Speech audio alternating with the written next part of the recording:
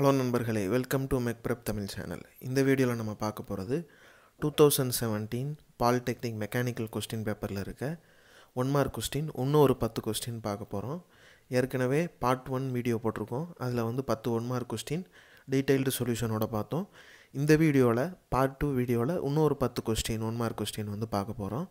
இது வரைக்கும் நம்ம சேனலை சப்ஸ்கிரைப் பண்ணாதவங்க சப்ஸ்கிரைப் பண்ணிக்கோங்க.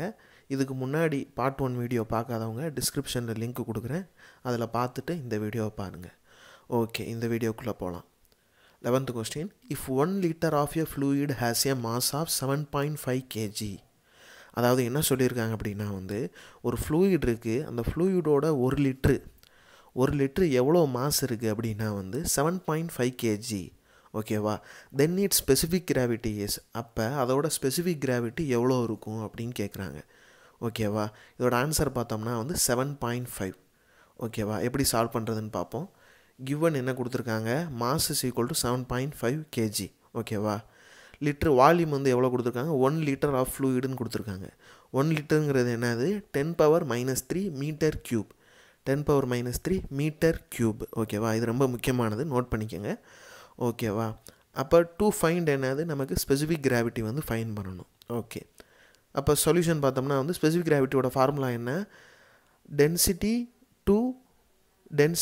Of a standard fluid. அதாவது டென்சிட்டி ஆஃப் அ ஃப்ளூயிட் நம்ம கொடுத்துருக்க ஃப்ளூயிடோட டென்சிட்டி ஆஃப் அ ஸ்டாண்டர்ட் ஃப்ளூயிடுங்கிறது என்னது?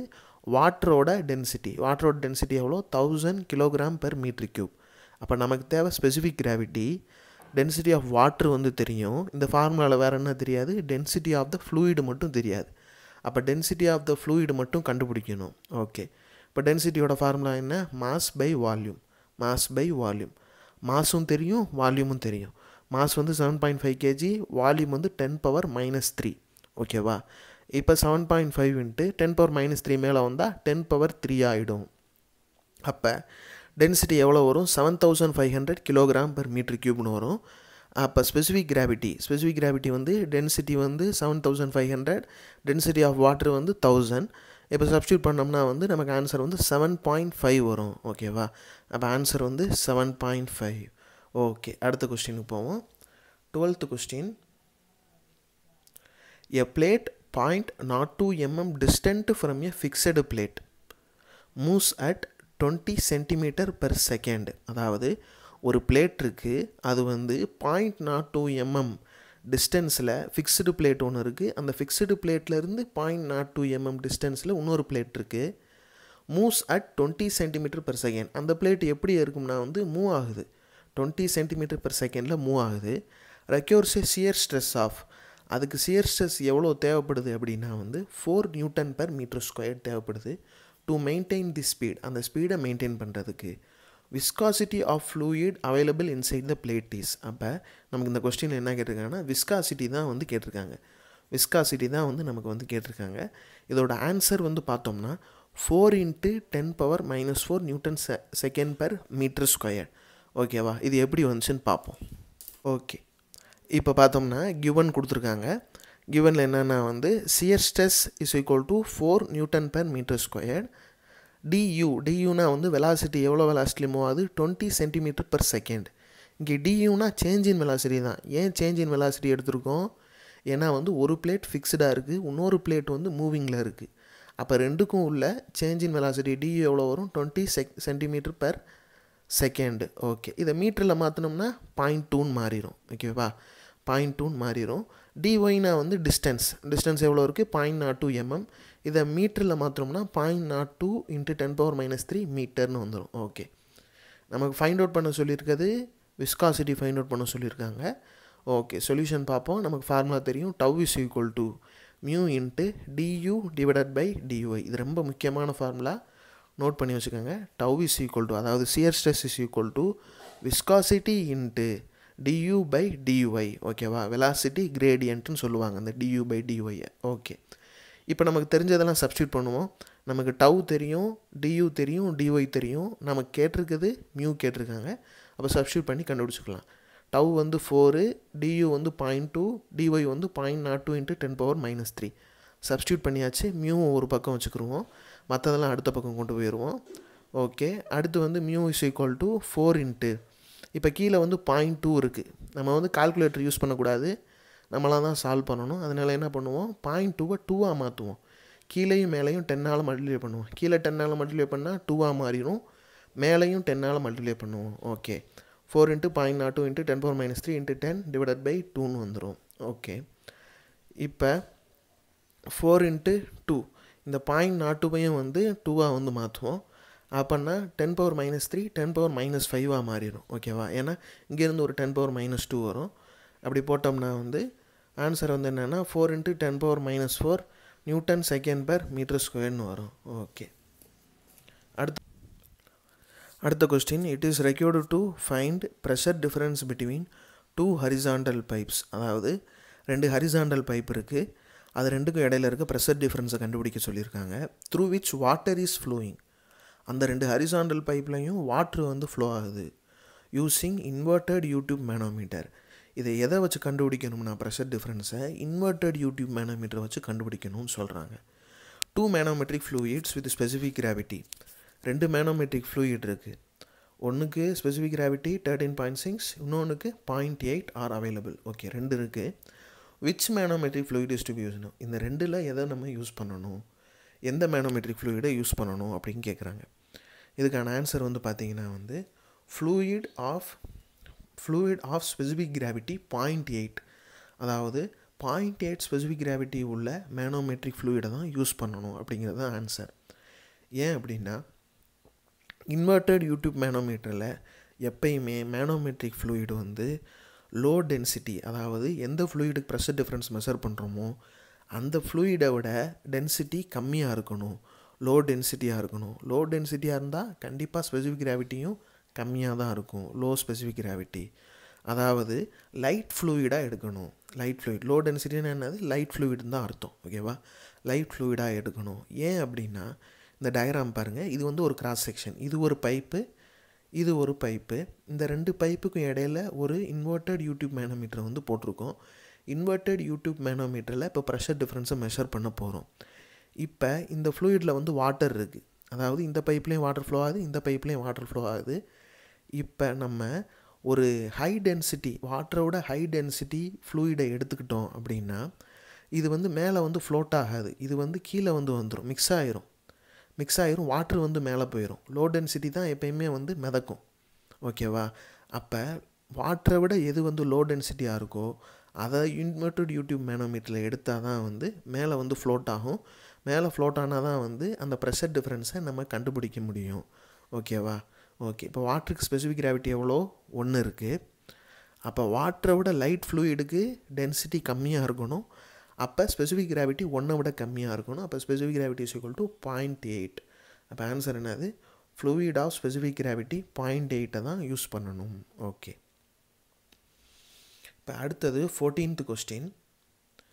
A continuous line drawn through the fluid so that it has direction of velocity vector at every point is known as. அதாவது ஒரு continuous லைனை வந்து வரைகிறோம் ஃப்ளூயிடில், so that it has direction of velocity vector. அதில் ஒவ்வொரு பாயிண்ட்லேயும் velocity வெக்டரை வந்து denote பண்ணணும் அப்படின்னு கேட்டிருக்காங்க. அதுக்கு வந்து ஆப்ஷன்ஸ் வந்து கொடுத்துருக்காங்க. இதோட ஆம்னா ஸ்ட்ரீம் லைன், இதுக்கு வந்து ஆன்சர் வந்து ஸ்ட்ரீம் லைன். ஏன்னா ஒரு ஃப்ளூயிடு ஃப்ளோவில் ஸ்ட்ரீம் லைன்னா என்னென்னா அது ஒரு இமேஜினரி லைன்.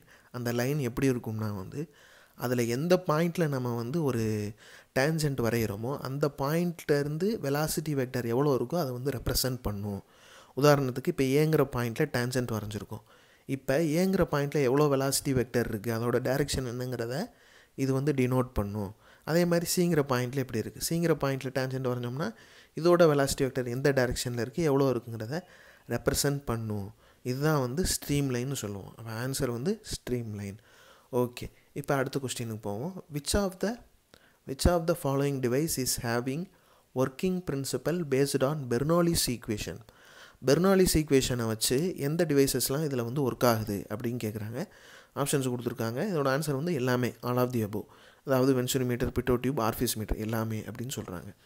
ஓகே, எப்படின்னு பார்ப்போம். பெர்னோலிஸ் ஈக்குவேஷன் வந்து என்னென்னா P/ρg + V²/2g + z = கான்ஸ்டன்ட். ஓகேவா, இது எதை base பண்ணியிருக்குன்னா conservation of energy பிரின்சிபலை base பண்ணியிருக்கு. இது ரொம்ப வந்து முக்கியமானது. கண்டினியூட்டி ஈக்குவேஷன் வந்து கன்சர்வேஷன் ஆஃப் மாஸை பொறுத்து இருக்கும். பெர்னௌலி ஈக்குவேஷன் வந்து கன்சர்வேஷன் ஆஃப் எனர்ஜியை பொறுத்து இருக்கும். ஓகேவா? ஓகே. இதோட அப்ளிகேஷன் வந்து பார்த்தோம்னா வென்ச்சுரி மீட்டர், ஆர்ஃபிஸ் மீட்டர், பிட்டோ டியூப் இது மூணுலேயுமே வந்து யூஸ் பண்ணுறாங்க. அப்போ ஆன்சர் வந்து all of the above. Okay. இப்போ அடுத்த கொஸ்டின் போவோம். 16th question. Which of the following is not a point function of system? ஓகேவா? ஒரு தெர்மோடைனமிக் சிஸ்டம் இருக்குது. அதில் கொடுத்துருக்கிறதுல எது வந்து பாயிண்ட்ஸ் ஃபங்க்ஷன் கிடையாது அப்படின்னு கேட்குறாங்க. பாயிண்ட் ஃபங்க்ஷன் கிடையாது. ஆன்சர் வந்து என்னென்னா ஹீட் வந்து பாயிண்ட் ஃபங்க்ஷன் கிடையாது. ஓகே. பாயிண்ட் ஃபங்க்ஷன் என்ன?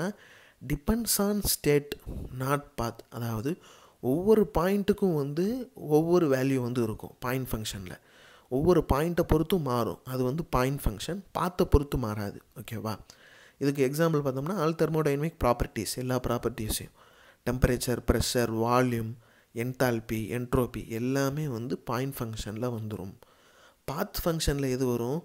டிபெண்ட்ஸ் ஆன் பாத். பாத் ஃபங்க்ஷன்னா டிபெண்ட்ஸ் ஆன் பாத். எந்த வழியாக வந்து அந்த சைக்கிள் வந்து மூவ் ஆகுது அப்படிங்கிறத பொறுத்து வந்து மாறும். இதோட எக்ஸாம்பிள் பார்த்தோம்னா வந்து ஹீட்டும் ஒர்க்கும் வந்து பாத் ஃபங்க்ஷனோட எக்ஸாம்பிள். ஓகேவா? ஓகே. இப்போ 17th கொஷின் போவோம். 17th question. During melting the volume of pure substance other then water. ஓகேவா? மெல்ட்டிங் பண்ணுறப்ப, மெல்ட்டிங்கிறது என்னது? மெல்ட்டிங்கிறது நம்ம சாலிட்லேருந்து லிக்விடாக வந்து கன்வெர்ட் பண்ணுறது. The volume of pure substance other then water. வாட்டரை தவிர மற்ற எல்லா பியூர் சப்ஸ்டன்ஸும் என்ன ஆகும் அப்படின்னு கேட்குறாங்க. ஓகேவா? அதோட வால்யூம் வந்து என்ன ஆகும்? இன்க்ரீஸ் ஆகுமா டிக்ரீஸ் ஆகுமான்னு கேட்குறாங்க.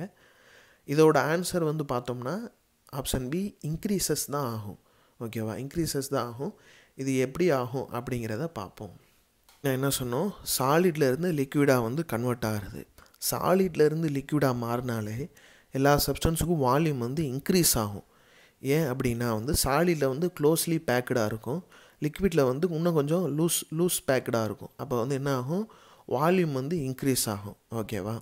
ஆனால் வாட்டரில் மட்டும் பார்த்தோம்னா வந்து வாட்டருக்கு ஒரு ப்ராப்பர்ட்டி இருக்குது. என்ன அப்படின்னா மேக்ஸிமம் டென்சிட்டி 4 டிகிரி செல்சியஸில் தான் வாட்டருக்கு இருக்கும். ஓகேவா? மேக்ஸிமம் டென்சிட்டினா என்ன?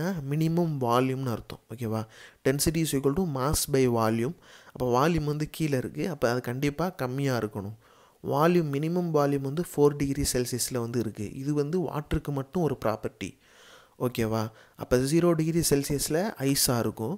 அந்த ஐஸை வந்து நம்ம வந்து லிக்விடாக மாற்றணும், வாட்டராக மாற்றணும் அப்படின்னா வந்து டெம்பரேச்சர் இன்க்ரீஸ் பண்ணுவோம். அப்போ 0 டிகிரி செல்சியஸ்லேருந்து 4 டிகிரி செல்சியஸ் வரைக்கும் வால்யூம் என்ன ஆகும்? வால்யூம் மினிமம் வந்து 4 டிகிரி செல்சியஸ்லாம் வரும். அப்போ வந்து வால்யூம் இன்னும் குறைஞ்சிக்கிட்டே வரும். First decreases. ஓகேவா? 4 டிகிரி செல்சியஸ் வரைக்கும் டிக்ரீஸ் ஆகும். And then increases. அதுக்கப்புறம் இன்க்ரீஸ் ஆக ஆரம்பிச்சிடும். ஓகேவா? ஓகே. இப்போ 18th கொஸ்டின் போவோம். The work done during an isothermal processes. The work done during an isothermal processes. Options கொடுத்துருக்காங்க. ஆன்சர் வந்து பார்த்தோம்னா P1 V1 log of V2 divided by V1. ஓகேவா? நேச்சுரல் லாகரிதம்னு சொல்லுவாங்க அதை. ஓகேவா? P1 V1 log of V2 divided by V1. Okay. இப்போ isothermal ப்ராசஸ்னால் என்ன? Isothermal ப்ராசஸ்னால் constant temperature process. Constant temperature ப்ராசஸ்னால் temperature வந்து அந்த ப்ராசஸ் ஃபுல்லாக சேமாக இருக்கும், ஒரே டெம்பரேச்சர் தான் இருக்கும். ஓகேவா? இதோட ஒர்க் டன் பார்த்தோம்னா நல்லா கவனிங்க. P1 V1 log of P1 divided by P2. ஓகேவா? அல்லது P1 V1 log of V2 divided by V1. ஓகேவா? ரெண்டுமே இருக்குது, ரெண்டு ஃபார்முலா இருக்குது. இது கன்ஃபியூஸ் ஆகும். P2 divided by P1 P1 divided by P2 confuse ஆகும். அதே மாதிரி V1 divided by V2 V2 divided by V1 confuse ஆகும். பார்த்துக்கோங்க. P1 V1 log of P1 divided by P2, P1 V1 log of V2 divided by V1. Okay. இப்போ அடுத்த question பார்ப்போம். For winter air conditioning, அதாவது winter air கண்டிஷனிங்கில் relative humidity should not be more then. Relative humidity எதை விட அதிகமாக இருக்கக்கூடாது அப்படின்னு கேட்குறாங்க. இதோட ஆன்சர் பார்த்தோம்னா 40% விட ரிலேட்டிவ் ஹியூமிடிட்டி வின்டர் ஏர் கண்டிஷனிங்கில் அதிகமாக இருக்கக்கூடாது. ஏன் அப்படின்னா முதல் ரிலேட்டிவ் ஹியூமிடிட்டினா என்னென்னு பார்ப்போம். ரிலேட்டிவ் ஹியூமிடிட்டினா என்னென்னா partial pressure of vapour to partial pressure of vapour in saturated condition. ஓகேவா?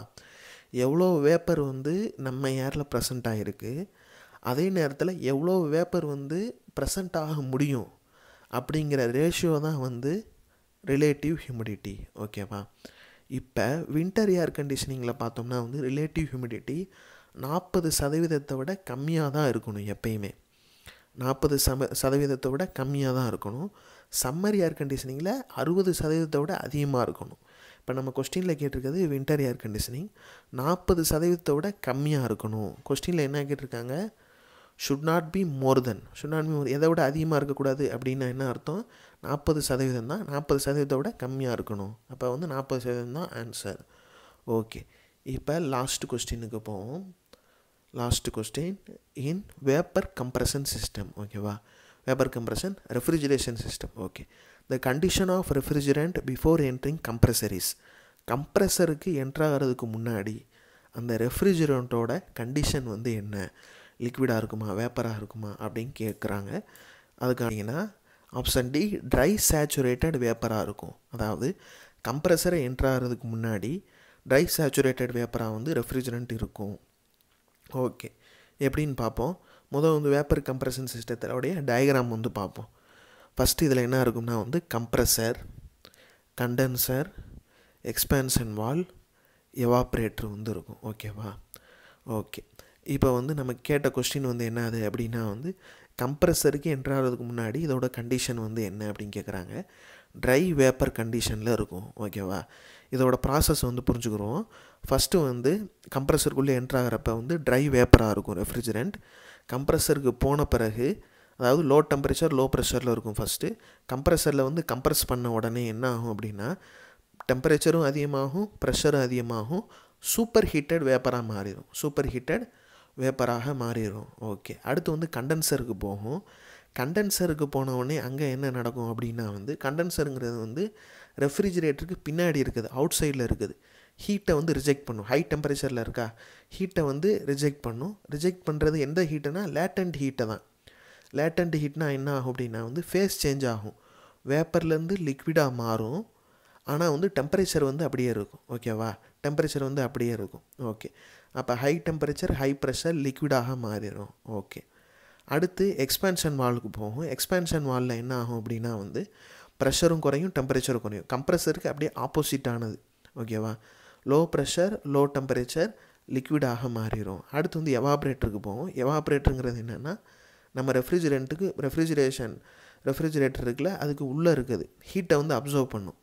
அந்த பொருள்களில் இருந்து, அந்த ஃபுட்டில் இருந்து ஹீட்டை வந்து அப்சர்வ் பண்ணும். அப்சர்வ் பண்ணுச்சுன்னா அப்சர்வ் பண்ணி ஃபேஸ் சேஞ்ச் ஆகும். ஃபேஸ் சேஞ்ச் ஆகிறனால லிக்விட்லேருந்து வேப்பராக மாறும். ஆனால் டெம்பரேச்சரும் ப்ரெஷரும் ஒரே மாதிரி இருக்கும். அப்படி ஃபேஸ் சேஞ்ச் ஆகிறப்ப எடுக்கக்கூடிய ஹீட்டுக்கு பேர் லேட்டன்ட் ஹீட்டுன்னு சொல்லுவோம். ஓகே, இதுதான் வந்து வேப்பர் கம்ப்ரஷனுடைய ஒரு ஷார்ட் எக்ஸ்ப்ளனேஷனு. இப்போ நம்ம கேட்டிருக்கிறது வந்து கம்ப்ரஸர் என்ட்ராகிறதுக்கு முன்னாடி என்னவா இருக்கும் அப்படின்னா வந்து ட்ரை வேப்பராக இருக்கும். ஓகேவா? ட்ரை வேப்பராக இருக்கும். இதை ஈஸியாக ஞாபகம் வச்சுக்கிறதுக்கு எப்படின்னா மேலே இருக்கிறதுக்கெல்லாம், அதாவது அப்சைடு இருக்கிறதுக்கெல்லாம் ஹை டெம்பரேச்சர் தான் இருக்கும். அதாவது high temperature high pressure, high temperature high pressure. கீழே இருக்கிறதுக்கு low temperature low pressure, low temperature low pressure. ஓகேவா? ரைட் சைடு இருக்கிறதுக்கு வேப்பர், அதாவது இதை எடுத்துக்கிட்டோம்னா வந்து ரைட் சைடு ரெண்டுமே வேப்பராக இருக்கும். லெஃப்ட் சைடு பார்த்தோம்னா ரெண்டுமே வந்து லிக்விடாக இருக்கும். ஓகே, இதில் இதை மட்டும் ஞாபகம் வச்சுக்கோங்க. கம்ப்ரஸருக்கு போன பின்னாடி டெம்பரேச்சர் அதிகமானனால சூப்பர் ஹீட்டட் வேப்பராக இருக்குது. அதை மட்டும் ஞாபகம் வச்சுக்கோங்க. அதுக்கு முன்னாடி ட்ரை வேப்பராக இருக்கும் அப்படிங்கிறத ஞாபகம் வச்சுக்கோங்க. ஓகே ஃப்ரெண்ட்ஸ், இந்த வீடியோவில் நம்ம ஒரு 10 கொஸ்டின் பார்த்தோம். இதே மாதிரி நிறைய வீடியோ பார்க்குறதுக்கு நம்ம சேனலை சப்ஸ்கிரைப் பண்ணுங்கள். இந்த வீடியோ உங்களுக்கு பிடிச்சிருந்தா லைக் பண்ணுங்கள், ஷேர் பண்ணுங்கள். இதே மாதிரி இன்னொரு வீடியோவில் வந்து பார்க்குறோம். Thank you friends.